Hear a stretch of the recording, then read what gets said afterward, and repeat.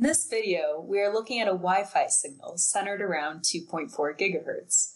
Looking at the dynamic signal, it's often difficult to visualize. Adding a max hold trace will display the highest value that occurred at each frequency while we have been observing, in addition to the dynamic changes we see currently in yellow. To do this, we press the trace hard key. Next, we can select trace mode. From here, we can select max hold. Over time, this will hold the maximum amplitude at each frequency. From the max hold trace, you get an idea of the occupied bandwidth, aka how much frequency the signal takes up, or how wide the signal is, and the maximum amplitude.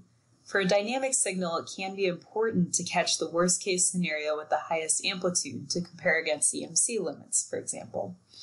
When you are finished, you can either preset the instrument or simply to remove the second green trace, hit blink.